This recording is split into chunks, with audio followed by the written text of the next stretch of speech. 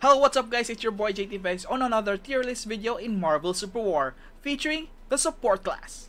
Let's go!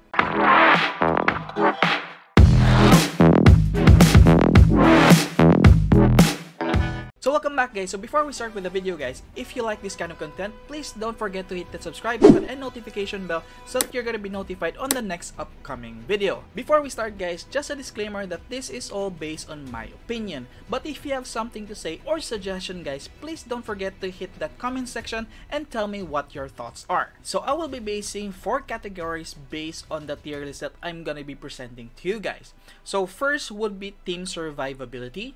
Second would be team effectiveness, third would be crowd control, and then fourth would be hero difficulty. Alright, so I have 8, I think 8, okay, so I have 8 support classes here guys. So if I mean support class guys, I mean pure support class, not the tank support class guys. So we have we have 8 candidates. There's Polaris, Cersei, Invisible Woman, Professor X, Pixie, Cloak and Dagger, Ebonimo, and then Mantis for the last. Right? So that's gonna be 8 support classes, guys. So remember, guys, team sustainability, team effectiveness, crowd control, and then hero difficulty. Right? So we're starting off with Polaris, guys. Based on Polaris, guys, what I think is right off the bat, she's gonna be around B tier, B tier. So let's start off the bat with tier list, and then we're gonna be adjusting her based on the categories that we've mentioned. Okay. So for team sustainability, although she doesn't have heal, guys, she still has her shield to her allies, but that's it. She only can boost the speed and the shield for her allies, and that's it. She doesn't have heal for her allies. Although she has a good damage output for a support, but as a pure support or if you're playing, I mean, this is a tier list for support heroes. Um, she can actually only do some shielding to her allies and crowd control. For team serve sustainability, I'm still gonna put maintaining her at B because she doesn't have heal. She only has shield, but she has strong crowd control. That's why I'm just gonna be maintaining her at tier probably tier B, alright? Tier class B. She has sustainability is not really that good. She only has shielding.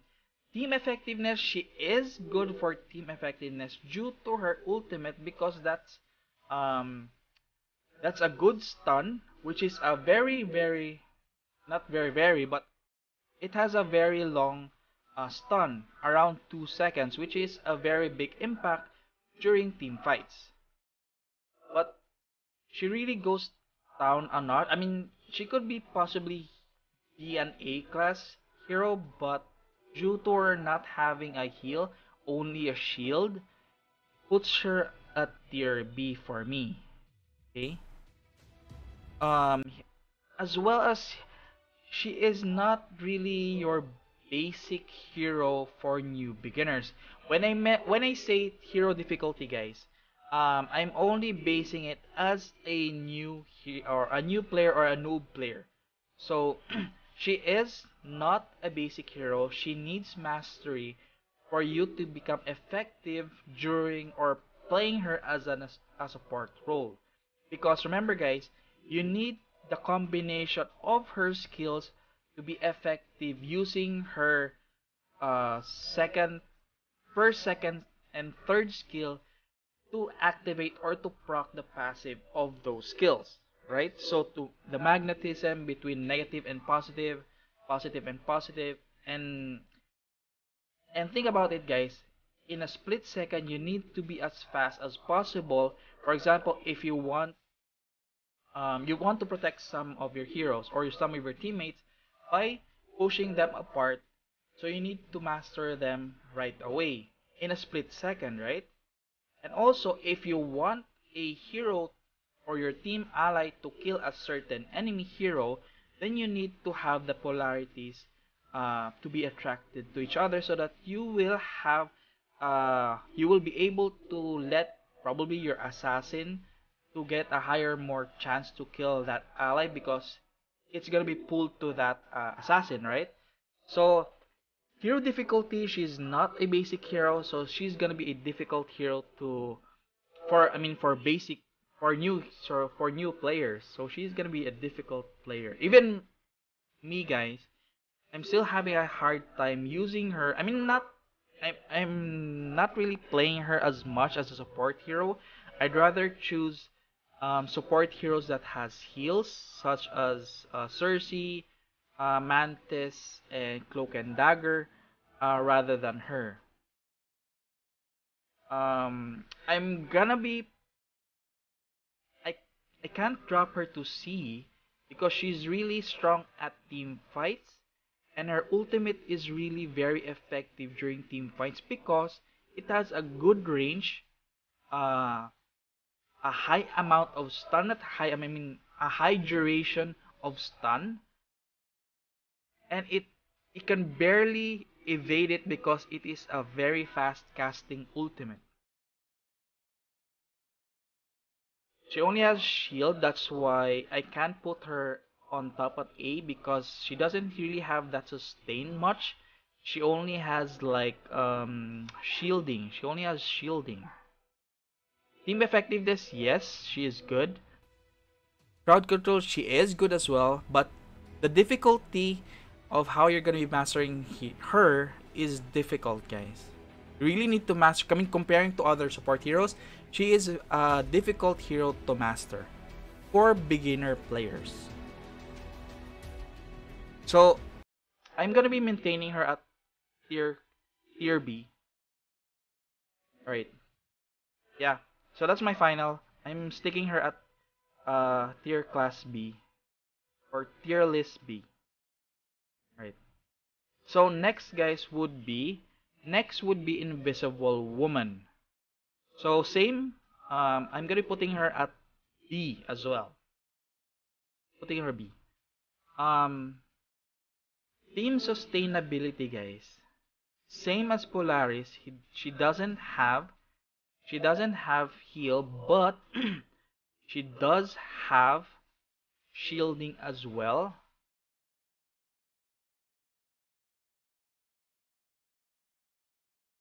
But the shielding that she has is situational, because you need to be around her. You need to be around her to get the shielding that she has. Because remember, when she fires her skill 1, remember that it needs to come back first to her and then gains the shield, right? And you need to stay closer to Invisible Woman. So her shielding is really very situational. Her sustain for her allies. What makes her at B tier, guys? It's because of ultimate, her crowd control, and hero difficulty. I mean, she's not that difficult to use. I mean, you can cast her ultimate. I mean, it has a good range. You can at least hit 2 or 1 enemy with it. The only downside for Invisible Woman is her sustain. But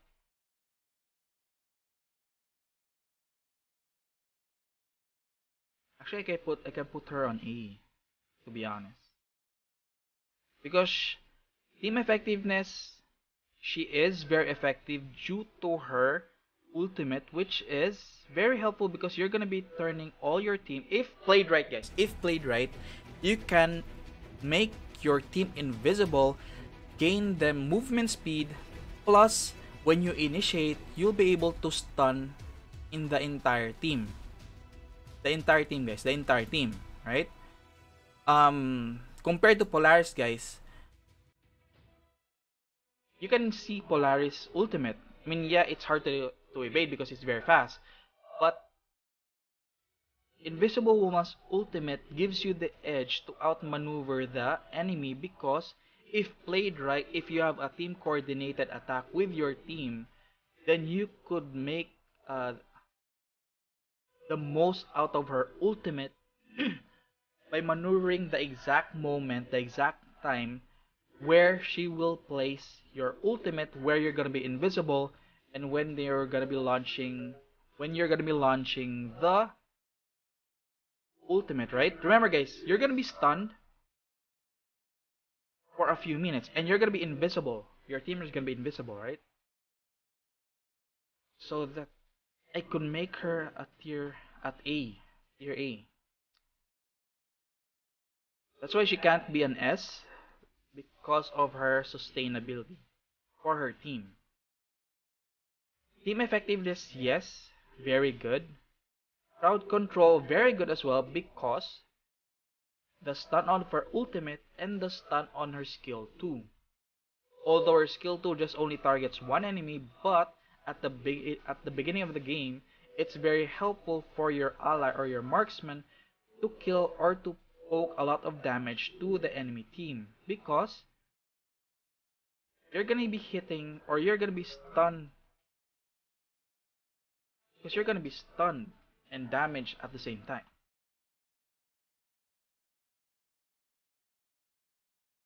And also guys, the hero difficulty, as what I mentioned earlier, is not really that difficult compared to Polaris, guys. Compared to Polaris, really not that difficult. So I think, oh no, I can put her an A. Yeah, if played right. I mean, if played right, guys, she is a tier list hero. But if you're playing solo without the coordination, it's easily gonna be B. But I'm basing it here, all of this with good coordination with your team, like a 5-on-5 team. So I'm gonna be putting her on A. But if you have something to say, guys, please let me know. I know that Invisible Woman could be a B for you or could be a C. So let me know in the comment section of what you think on my tier list for Invisible Woman. Same goes to Polaris, guys.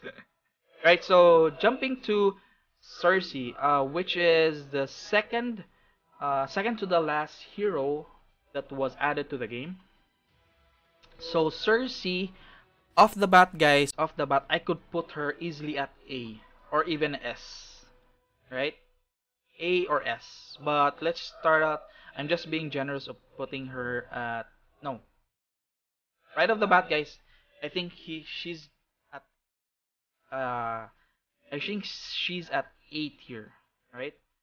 So team sustainability, guys, um, actually good because she has heal. She has good heal, and you can even proc it twice based on your skill 1 and your passive. Remember, if you stack a couple of hits of using your skill 1, you're gonna be proccing your heal passive. Same goes to your passive. If you reach 10 seconds, then you can proc the heal again. That's your sustain. And even during team effectiveness, guys, team effectiveness, she is very effective when you have range attacks coming from. Okay, so let's just think about a good basic lineup like a tank, a marksman, an energy or a mid laner, a support, and then a fighter or assassin, right? So basically, you can negate 3 attacks coming from your marksman, your energy, most of your energy because most of the energy or mid laners are range attacks. Um, and then probably your support as well, which is I mean most of the support heroes, guys, are range attackers, and then they have range skills. So you can negate those as well. And remember guys, Assassin also has range attack which you can negate as well. So more or less, you can negate most of the attacks when you are having a team fight. So she is very powerful when it comes to team fight due to her having a shield. Plus, plus on top of that, guys, all the attacks that you've thrown at Cersei's shield will be at team effectiveness, sustainability. I won't say very high, but it's still a good sustain. And crowd control, guys, she has a crowd control. Her first skill, no, her second skill, which is, I think it was glass. I think the glass effect, So it enhances, or it could increase the damage from your allies, physical or energy. So that's good as well. She has a crowd control, but not only that, guys. Um, for blinking away, that's also a crowd control, because remember, if your team is repositioning due to her shield having on front of your enemies, then they need to reposition using their blink skill or whatnot. But remember, guys, her third skill is a crowd control skill. If you blink away when you're inside, you're gonna be knocked down. Remember, you're gonna be knocked down. So that's a crowd control skill as well. But it's conditional. But it's a conditional crowd control skill. Although it's not part of the characteristics or the category, she also has good zoning capabilities. Guys. And to be honest, guys, Cersei's difficulty is not really that difficult to master. It's not really that difficult to master. I can put Cersei at tier S. Yes, I can put her at S tier. Yep, I can put her at S tier.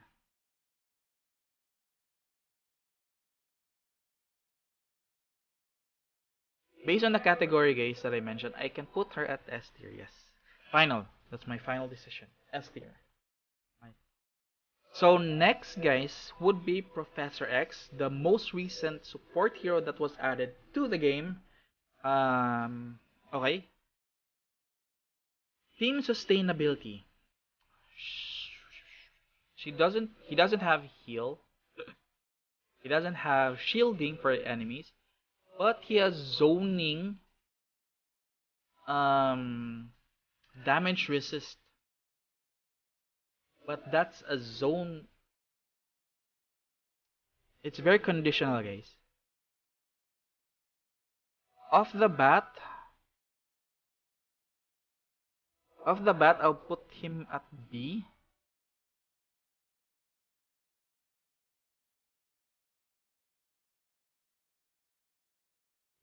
Yeah, I'll put him at B.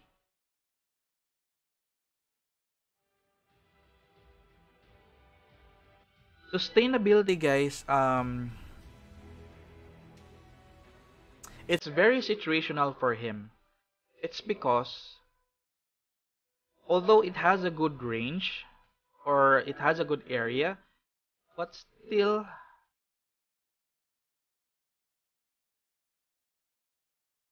he is more of a defensive hero or a defensive support class, because you can only or you basically you're gonna be triggering his dome when somebody is attacking you, right? So that it's either they're gonna be stunned or slowed inside the area, and probably just if your ally knows about it and they have low health, then they're gonna be going inside there to reduce the damage that they're receiving. But the condition there is you need to go to where Professor X is, because you can't really, how do you say this? You can't cast it far from him. The zone is gonna be created around Professor X, so you need to be close to Professor X. So basically, his skill is not really for attacking purposes, it's for a defensive purpose. Compared to Cersei, or even the first three heroes, um, Polaris, you can cast the shield, you even cast speed boost to your allies so that they can catch up or to initiate attack. Same goes to Invisible Woman. It could be used for attacking and defensive both ways. Cersei as well, you can use it for attacking, the crowd control, attacking or defensive. But in the case of Professor X, mainly it's used for defensive purposes to help your allies um, have more resistance to damages. Because you would not see Professor X going to the front and activating his shield like what an Invisible Woman is supposed to do. You're not gonna be using Professor X for that. You're gonna be using his Dome of Resistance. I'm just naming things. Dome of Resistance when somebody is going after you or your backline, and then you're gonna be casting it so that you will be able to protect your backline. So the only team effectiveness that I could really see has very good hype potential is his ultimate, but it's very easy to avoid, especially um, your team is far apart. It's good. It's good for team fights that are clumping up, and it's good for scouting because it has a scouting capabilities, but it's easily avoidable.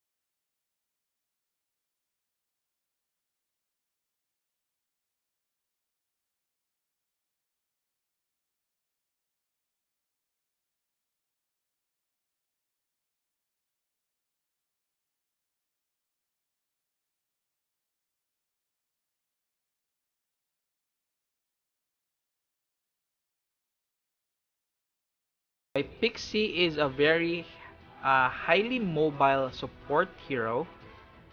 Right off the bat, um, yeah, yeah, I could put her at B.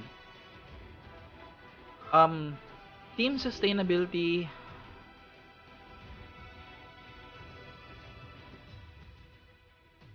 Her shield is very difficult, guys, because although you can shield a lot or every ally in your team, but the downside is, guys, remember that you're a support hero.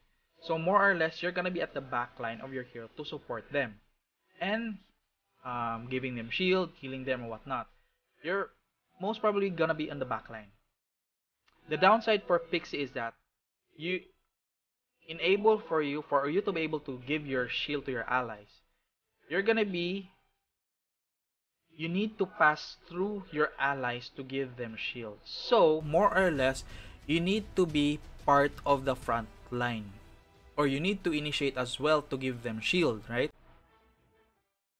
So that's a downside from her shield. Although she has high mobility, yes, she can blink out from there.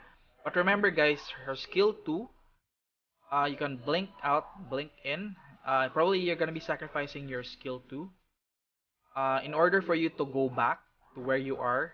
So that's two skills automatically just to give shield to your allies, guys. And remember, guys, it's very difficult to hit an ally or where they are, because you need to predict exactly where your allies is going to land, so that you will be able to shield them. Remember, you need to pass through your allies to give them shield. What if your ally is a very highly mobile, probably your assassin is the one to initiate the fight, and then you need to shield them so that they will survive the initiate. But remember, guys, you need to hit exactly where your allies is to give them shield. So a very difficult task for Pixie, because you really need to hit them where they are to give them the shield that you have. That's my only concern with her sustainability of the sustainability part. Team effectiveness, I don't see her as well as being effective in the game or even the team. Remember, her ultimate, probably she gives them slow and whatnot and pushback. But more or less that's for defensive support. Same to Professor X, because um, yes, you could use it as an initiate, but not really that helpful. Yes, you can do her ultimate to protect your allies, as what I said, defensive purpose. Her skill 1 is good, but um, it could it's it's good for poking though. It's good for poking and slowing down enemies. Her skill 2 and skill 1 is her mobility skills, which are good, but that's only her trying to be annoying in the team fight.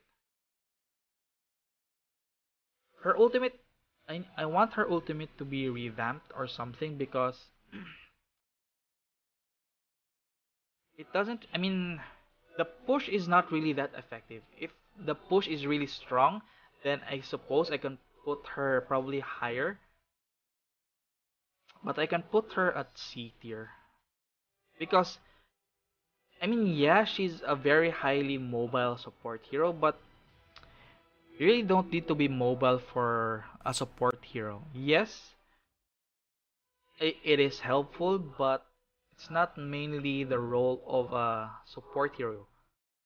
Being highly mobile is good for assassins, for them to escape, for them to escape. But for support heroes, as much as possible, you need sustained skills rather than mobility skills if you're a support hero. So for skill 2, skill 3, yes, it's good for mobility. Skill 1 is good for crowd control, and skill, I'm not really even considering her ultimate being a good crowd control skill, because it's just pushing away heroes. So it doesn't really help. It helps in a sense of giving time to your allies to retreat, in a sense. But I'm still putting her at tier C. Tier C, yeah. I mean, she does have her benefits, but I'm still putting her at tier C. Yep. Next would be Cloak and Dagger. Cloak and Dagger would easily be, if her ultimate was not revamped, I could put off the bat automatic A tier. But I'm gonna be putting her at B tier. Let's see how it goes. So team sustainability, yes, she does have a good sustain. However, it was better the last time because it has higher heal. But now she has a decent amount of heal. They replaced the high heal with a shield and heal. So still good, still good. I'm not complaining. But comparing to the heal of our last hero, it's still good. It's still, I can't complain. It's still good. So yeah, team sustainability, yes, it's good because you have shield during team fights, and it heals you at the same time. Crowd control, which is a very good, she has actually very good crowd control, although it has a small area of effect, but it is very effective for um, team fights. Remember, guys, it's not just you being slowed. You're gonna be silenced as well. The silence is really what makes her skill 2 very good. It's the silence because you can catch enemy heroes that are highly mobile when they dash in to initiate, and then you can cast your skill 2, and then for them not to escape because they're gonna be silenced, slowed, and if they stay long enough, they're gonna be stunned. So I really like her skill 2 from the rest of her skills. The best skills that is the best skill for Cloak and Dagger in her kit is her skill 2. Crowd control, yes, she has a good crowd control. That's the although she has slow for skill 1, but more or less that's just for slow. Probably a little damage or a little poke, but mainly it's for the slow. It's good, but it only has single target, but it still adds with the crowd control for a support hero. So good. Not excellent, but good crowd control for um, how you say this? For Cloak and Dagger. Hero hero difficulty. Hero difficulty. She's not difficult to use. The only difficult part for Cloak and Dagger is her ultimate. Is her ultimate because you really need to target the ally. Although they, if I'm not mistaken, they've tweaked this a few times. Which target is to be prioritized using her ultimate, and her ultimate I can easily put her at S tier before the nerf and the revamp. I could put her at S tier, guys. Really, I could put her at S tier, but now I can put her at A tier now. Although her ultimate only targets one ally, but that is a very big impact, guys, for a single target. If you can target your carry or your tank or save one ally for being bursted down, because for example if Thing initiates a team fight, and then he's gonna be taking the damage of probably all the damage or their skills at first hit, but you can heal him back by casting his ultimate, and then he can disrupt the team fight once again. Or if you can save your carry, if the carry can kill like one or two, and then he's already low, and then you save him from a burst attack, then you and then he can initiate another kill. That would be a very good um, turnaround for your team. Actually, her ultimate is very good. However, it was very good when he can pull the enemy or the ally that he cast her ultimate. Because remember her ultimate before, that whenever you cast your ultimate, he brings or she brings the ally to where Cloak and Dagger is. But now, yes, you can delay. I can say delay because more or less that's the purpose of what she's doing. Save or delay, because before you can really save your ally, but now it's just delaying their doom. Because per se, let's just say you just save them for a temporary moment because of a burst attack, but once they come back, they're still in the same position, and then most likely they're gonna be damaged as well again or again, because more or less the cooldowns has already been refreshed by your enemy team. So that was just the downside of our ultimate. I'm not really sure why they've revamped the skill, because the ultimate was really good, but they destroyed it with some of the other nerfs that they did, such as Hawkeye's ultimate was destroyed. She was really good before, guys. She was really good before. She could be easily at S tier before, but now I'm gonna be putting her at A. Yeah, I'm gonna be putting her at A. And I don't even, to be honest, guys, if I'm using Cloak and Dagger, I don't see a huge amount of heal coming from her. I don't see her heal that much. I'd rather take the heal rather than the shield. It was good healing before. Now they've cut it in half so that the other half is shield, the other half is heal. I'd rather take the heal. Or that your team could last longer in battle. But yeah, I'll stick to my opinion on putting her at A tier. So jumping on Ebony, hello Ebony. Ebony, I put him at B. Team survivability, guys. Team survivability.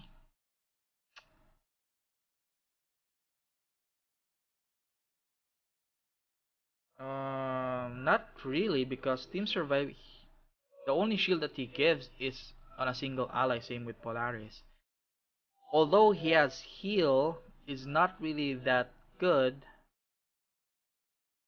I mean, it's good, but it's very situational, guys. You really need.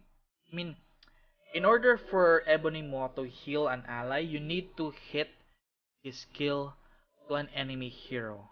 If you can't hit an enemy hero with it, then goodbye to your heal. So it's very conditional. That's why he's in B tier right now. Uh, and most of his skills are really very, very situational. And it's not even easy to use. He's a bit difficult to use, not for beginners as well. So team sustainability, yes. You can cast automatically his skill 1 to your ally to be shielded. Um, his heal, yes, his heal is good, and however, you need to hit an ally before you can get the heal. So I'm sticking him at B. Crowd control. Crowd control is good. Crowd control is good, especially if you can cast your. I mean, if you attach yourself to. I'm saying this, guys. If you are well coordinated as well, he is very effective on a team fight. His crowd control is very good as well when if coordinated very well, but it's very difficult to use. Yep. I mean, he can go solo, guys, mid laner. I've seen other players using him in solo lane or mid lane, making him an energy hero rather than a support hero. I'm sticking him at B because he's very effective, not really that sustainable. Very his sustainability is very conditional. Skill 1, you need to hit your allies. Your heal, you need to hit an enemy hero. Crowd control still very situational because you need to hit an ally. Um, or to to have him very effective, you need to be on a well organized team or coordinated team for you to maximize his potential. Remember, his potential, guys, is he can um, go into your ally and then do all his skills and then do the crowd control, do the healing, do the knock up, things like those. But if you don't have or playing him solo is not very good. That's why I'm putting him at B. I can't um I can't put him on C because I'd rather choose him than Pixie or Professor X. But he's not a very beginner. Same goes to Polaris. He's not a basic hero to be used. You need to bit of mastery or play him a few times before you can even play him good or play him better. You need to master him quite a bit before maximizing his potential on a team fight. And guys, if you're using Ebonimo, I don't suggest you play him on single battle. I'd rather you pick him if you have a well coordinated team, because you can only see his potential when you have a good coordination with your team. So I'm putting him at B tier. And lastly guys, Mantis. Mantis before the rework guys, the revamp, was on B tier. Because her heal and damage or whatnot. Oh no, I can even put her on C tier before the rework. Guys. But after the rework, she's A tier. Because of her heal. Her heal really makes your team very effective during battle because the huge amount of heal that she gives. If you don't have an anti-heal item, you're really gonna be having a hard time killing her allies or even her. So even her skill 1 guys now has a good poke and good damage as well. Her skill 2, very good. Even the passive of her skill 2 is very good because you can proc 2 heals, 2 allies twice. Remember guys, I'm not quite sure if it's a passive or skill 1 because when your skill 1 bounces through your enemies, it could proc a heal as well, right? I think it was the skill 2's passive. And then you can trigger your skill 2 as well, then that's multiple heals for 2 of your allies. Okay? Remember that. Although I can't put her at A tier, only at A tier, it's because of her crowd control. She doesn't have crowd control. The only crowd control that she has is her ultimate. And it's only for a single target. That's why I can't put her here unless she can do a crowd control or mind control for at least 2 enemies or 3 enemies, then that automatically she's gonna be on S tier. But you can only mind control 1 enemy, and that can easily be countered by what tactical skill was that? Anyways, so that's why I'm putting her at A tier. Alright. So no D tier guys. No D tier because there's none yet for me. So this is my tier list guys. For Polaris, gonna be S tier. A tier is Invisible Woman, Cloak and Dagger, and Mantis. B tier is Polaris and Ebony Maw. C tier is Professor X and Pixie. I thought Professor X was really OP due to his ultimate because I thought it was an auto aim, like it automatically hits your enemy. But I found out that it doesn't hit your enemy where they're going, but the last area where your enemy is at is gonna be locking his ultimate. So I thought it was really OP, but when I tried to use him, it's really not OP. Unless you're an FFA, it's really OP. If you're using Professor X at FFA or free for all battle, then his ultimate is a bit OP. But in the regular map, not quite much. So that's my tier list guys for the support heroes. So if you like this kind of content guys, or if you want me to do a tier list for the other class as well, please let me know in the comment section. And if you have any suggestion guys or comments regarding my tier list for the support class, please let me know as well in the comment section. And if you like this kind of content guys, please don't forget to subscribe and hit that notification bell so that you're gonna be notified on the next upcoming video. Peace out guys!